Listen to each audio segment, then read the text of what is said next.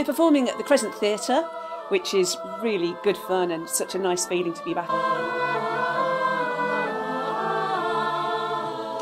Like, all my friends always come to the one at the theatre, and it's their favourite thing, and they all say it's the beginning of their Christmas. Oh, there's the readings. There's loads of readings, there's lots of readings. They're not all serious as well. No, some of them are really rather hysterical. Yes. It's good to have a bit of variety, I think. It's cool. I enjoy it. And it's just really nice to be home for Christmas. Aww.